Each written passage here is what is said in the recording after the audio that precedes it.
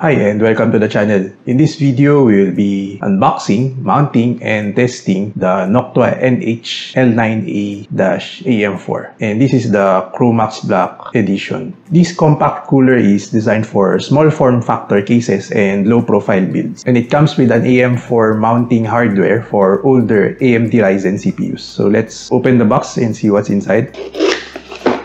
So it comes in this small, well-designed package. Inside the box, we can see the cooler itself, a user manual on the top. There are 4 screws here and a thermal paste, some badge, I suppose, a fan extension cable. This is the heatsink and fan itself, screws, and the AM4 backplate. So this will be my first time looking at the manual as well. So to test the cooler, I will be using the usual B550i Aorus Pro AX. And as for the CPU, I'll be using the Ryzen 7 5800X. If you are not familiar on how to install the CPU to the socket, just... Dali ko yung pins Hindi man siguro nag-break. Anyway, hindi man siguro nag-bend yung pins. So there's the triangle here, which will correspond to the triangle here. Seems that the pins are not bent. As for installation, first we have to remove the stock retention module and backplate. That use a screwdriver. Remove these two and also remove the backplate. So most low profile coolers will not use the existing backplate, which means that these coolers also not compatible with AM5. I'm not sure if they can create an adapter for this. So it should be like this. Okay, then the included thermal paste is the Noctua NH1. Previously, I have the NH2. I'm not sure how much different is the NH1 with the NH2. It's probably good for 2 to 3 applications only. So usually for Ryzen, Noctua will recommend you to do it in this form. So a good amount in the center and then small amounts in the 4 corners. So the fan header is up here. Oh, it's tight. Okay, then install it like this. Okay, let me try that. So you have to put it here, then you have to put it upside down. This is what I don't like in low profile coolers. You have to do some acrobatics. For the backplate, you have to put it this way. They said that this is a non-conductive backplate.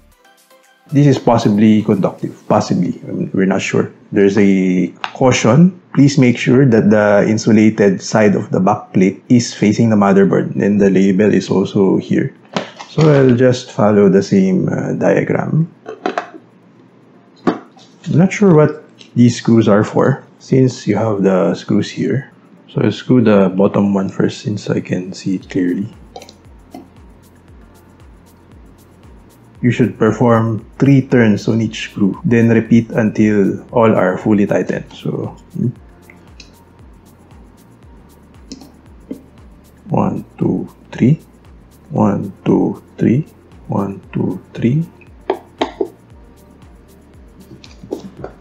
Okay, looks like looks good. As per Noctua's website, this cooler is not rated for 5800X overclocking, but it should still be able to provide good cooling performance. So far, the winner for 5800X is the IS60 with a combination of D21 Pro case and 2 exhaust fans. I haven't seen such good cooling performance. Okay, I'll just test it out first.